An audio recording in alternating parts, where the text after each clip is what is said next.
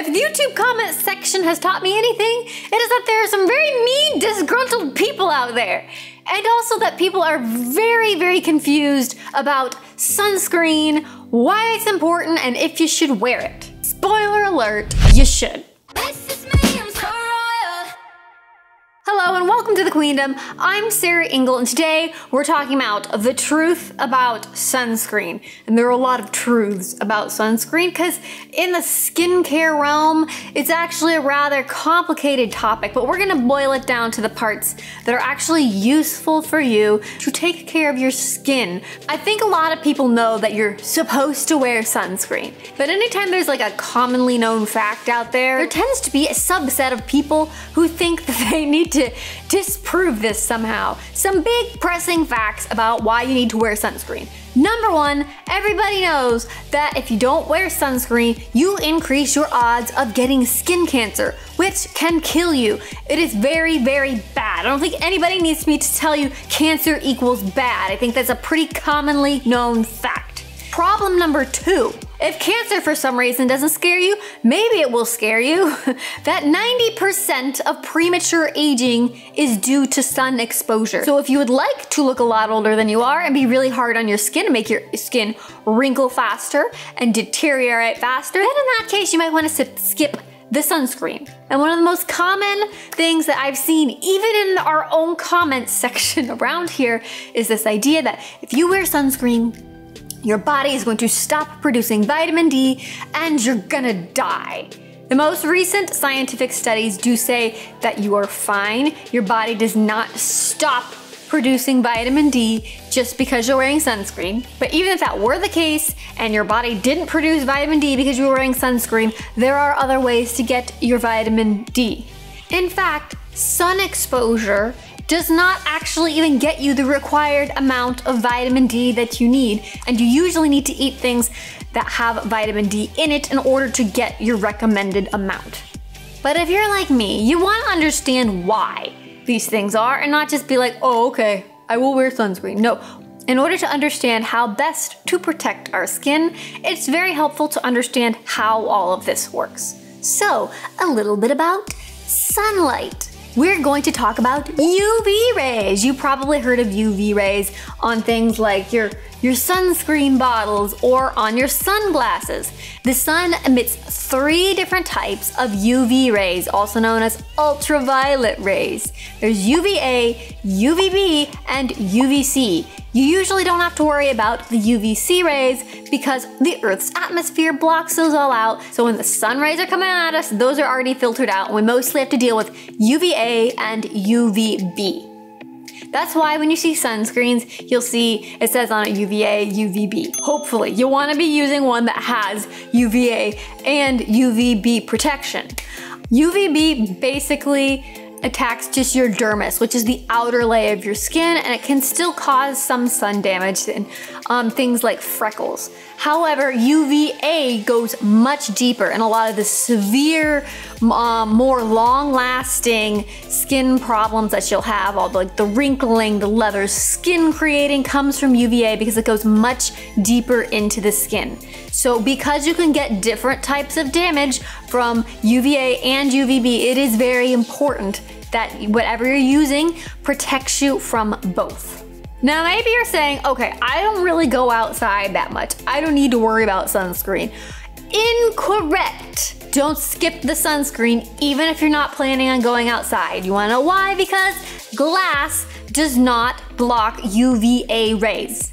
Most normal glass does filter out the UVB rays, but the UVA rays, the ones that are ultra damaging, that cause those things like wrinkles and a lot of the more severe long-term damage, it comes right through the glass, 75% of it anyway. So it's like a little tiny bit filtered down, but most of that is still coming straight at you. And this is why even people like truck drivers, because they're sitting on the left-hand side of the car in the United States, they will tend to get more skin damage on the left side of their face because the sun does not filter that out. There is good news though. Most things like LED lights and a lot of the lights in your house, If they are emitting UV rays, it's very, very little in comparison to the sun especially. Now obviously there's things like tanning beds that are purposely designed to emit UV rays, so that's not always the case, but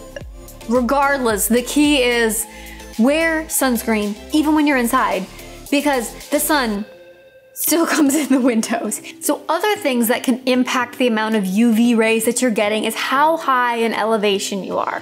For every 1,000 feet you go up in elevation, there's roughly a 2% increase in the amount of UV rays that you're exposed to. So when you're flying, for instance, and you're sitting by that window in that window seat, remember, you're getting a lot of UV exposure up there because that sun is coming through, and even though there's a window there, all of that UVA light is hitting your face. So maybe before you take a nap, right with your face on the window with it open, you might want to close it, or make sure you're at least wearing your sunscreen while you're up there. This is another reason why a lot of pilots get skin cancer, is because they're constantly exposed to way more UV radiation than most people. I used to live in Colorado, just south of Denver, and Denver is called the Mile High City because it is raised about a mile up in the air. So you were getting a lot more radiation up there. So if you live somewhere at high elevation, just remember you're getting exposed to so much more UV radiation and your skin is so much more at risk. In fact, we actually talked to a dermatologist in Denver and they said on average, people who live in Colorado actually look 5 years older than people in other states because they get so much more UV radiation. That takes me to another thing. If you ever go skiing, say you and your family go on vacation somewhere, we're gonna use Colorado as an example again, maybe go to Vail or Breckenridge, and you're out there, you're like, oh, it's snowing, it's cloudy, we're totally fine. No, you have the potential to get serious sunburn up there because, well, for one, the snow reflects all of that right back up at you, and it's compounding all those problems, and you're also at a very high altitude, so that UV radiation is also considerably higher than it would be at a lower altitude. Just because it's cloudy or just because it's cold doesn't mean that you don't have the potential to get serious sun damage. Don't skip the sunscreen just because it's snowing. I think we understand a little bit more how the sun works in relation to our skin, but what about sunscreen? So there's two main types of sunscreen. There are what's called physical sunscreens, which are sometimes called mineral sunscreens, and there are chemical sunscreens. But what is the difference between a physical sunscreen and a chemical sunscreen, and which one should you be using? And so there's pros and cons to each that we're gonna learn about now. Physical sunscreens basically usually has two ingredients. In fact, I've got an example of it here. Titanium dioxide and zinc oxide. So zinc is the really, really popular one that you'll see a lot of times. If you see zinc on there, you know that is a physical sunscreen. So a physical sunscreen tends to cooperate better with very sensitive skin.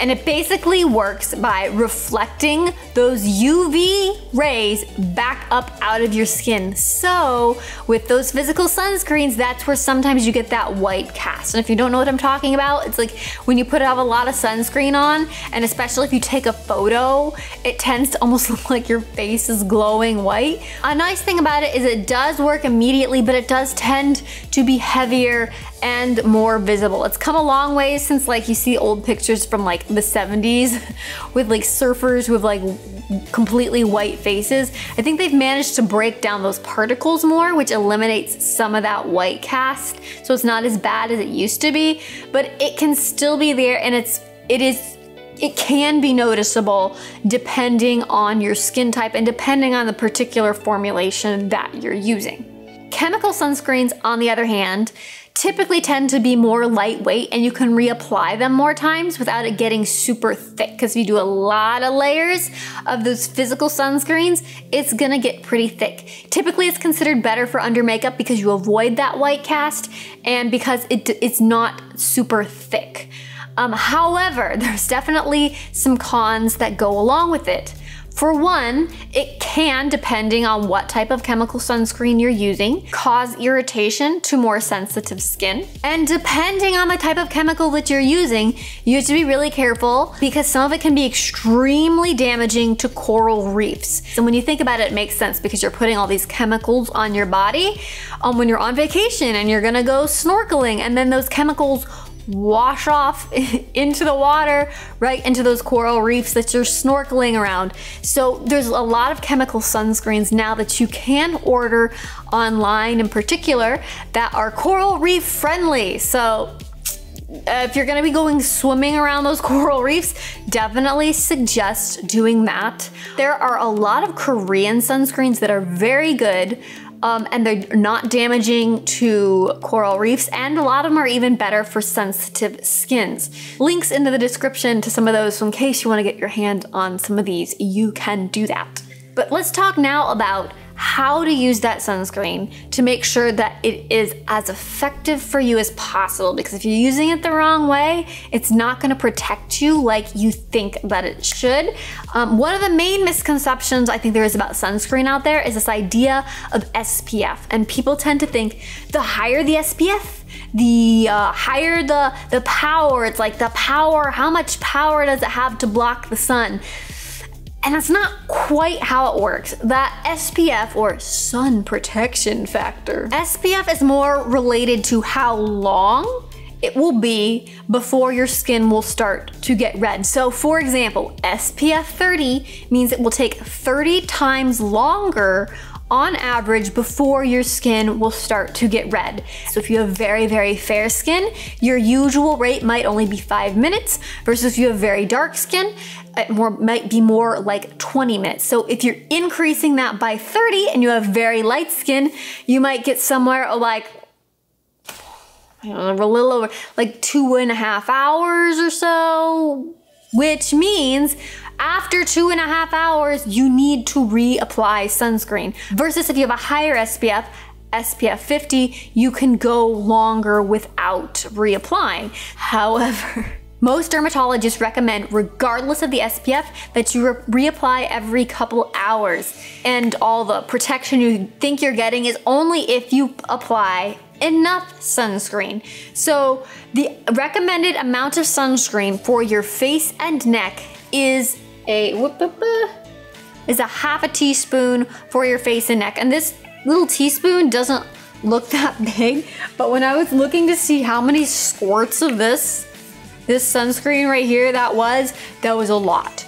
Most people are getting nowhere near the amount of sunscreen that they need to. So when you are applying your sunscreen, a fun little helpful tip that you can do is, once you apply all of your sunscreen, kind of give it a minute to dry and everything, and then put on another second layer of it. And that hopefully will get you at least closer to the amount that you need to be using. A lot of people who wear makeup have this idea of, oh, I'm gonna use this foundation that has SPF in it. Great, that's fine and dandy. Some people think that means you can skip the sunscreen step. Please, oh please don't do that. And there's a really great channel, I believe they're called Beauty Within, that did a little experiment, and they showed that the average amount of makeup from the little squirty makeup they had that somebody used to cover their entire face was a pump and a half. So they measured out how much of that same makeup they would need to put on your face, and it came out to, it was 11.5 pumps that you would need just on your face, not even on your neck, to get the required amount for the advertised SPF. Please don't think you're protected just by getting like a BB cream or a foundation that has SPF in it. Yeah, it might be helpful to have that little extra protection in there, but that is not going to cut it for you. A couple other little helpful tips is make sure when you're applying your foundation to not just get your face, but to also get your neck, especially your shoulders if there's gonna be exposed. If you have any leftover, put it on your hands too, because these areas are hit with a lot of sunlight. In your skincare routine, usually the very last step that you do should be the sunscreen. So when you're putting on your sunscreen, make sure you put all of your other products on first, save your sunscreen for last. And obviously if you're gonna put makeup on, you've got to put that on top of it. If you wear makeup, you're like, why already did my makeup? I can't be going and putting more sunscreen on later. You can get some sort of mineral powder that does at least have some amount of SPF that you can be adding later in the day. So now I'm gonna show you some examples of some of my favorite ones right here. So if you're looking for something you can get in a drugstore, a Target, a Walgreens, a Walmart, this CeraVe, I think that's how you pronounce it, AM Facial Moisturizing Lotion with Sunscreen. It has SPF 30 in it. It also has ceramides in it, which are great, along with hyaluronic acid, which is another thing that helps keep your skin very moisturized. It's great overall. I love this stuff. It has both chemical and physical sunscreens in it, which is great because you're getting protection in 2 ways. It's probably one of the cheapest things that I have in my entire skincare routine because I have a bad habit of buying things that are way too embarrassingly expensive. This one is from Skin Medica. I'm sure it is extremely expensive. I bought it in a kit, but this has only those physical sunscreen ingredients, so only the titanium dioxide and zinc oxide. So if you have very sensitive skin or you don't want to use any chemical sunscreens, this could be a good option for you. This guy I've been using for years. This one too, but I think I used this one for a long time before that. It's the Olay Complete Broad Spectrum SPF 15. It also comes in an SPF 30, which is probably even better. But sensitive skin, if you're gonna get one of these, I highly recommend getting the sensitive skin one because the ones that are not for sensitive skin have fragrance in them, and fragrance can cause all sorts of problems for your skin, even if you're like, oh, it smells good, or my skin's fine, it doesn't mind the fragrance. Sometimes those fragrances can even cause your skin to react to other things. There's really no reason other than some people think that it smells good. And really, people need to stop having fragrance in so many of our products because it's just not good for our skin. And it also has moisturizer in it too. And so this last one is a new one that I've got. A lot of YouTubers have reviewed this. It is the Purito Comfy Water Sunblock, and the whole back is in Korean. So I cannot read the ingredients, but this is a great one. I looked up the ingredients online. It has both UVA and UVB protection, which is very important.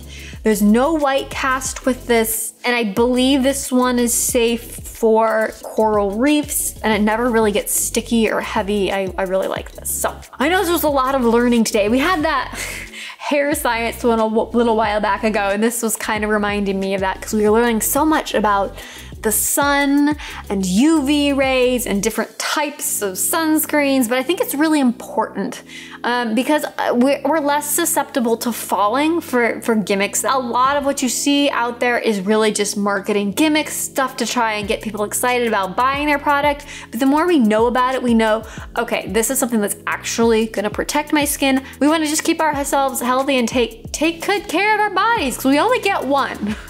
So I really hope this was helpful for you. I know even I was researching it, I learned so much. I am changing the way that I look at the sunscreens that I use. I'm gonna be putting more on. Anyway, I hope this was helpful for you guys. Please tell me in the comments below, what is something that you learned today, either about the sun or sunscreen, and if there's anything different you're gonna be doing in your sunscreen skincare routine because of this today. If you wanna see more videos like this, more lifestyle, beauty, and fashion videos, but I think we've really lately been focusing a lot on busting myths and finding the truth out there. Remember to subscribe, and if you want those to come right to you, ring the little bell. Thank you guys so much for watching, and I'll see you next time. I think a lot of people know.